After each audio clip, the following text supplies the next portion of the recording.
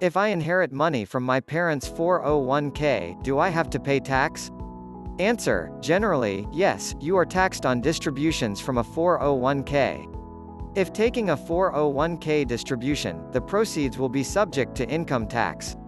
However, the person inheriting those funds is not required to take an immediate distribution.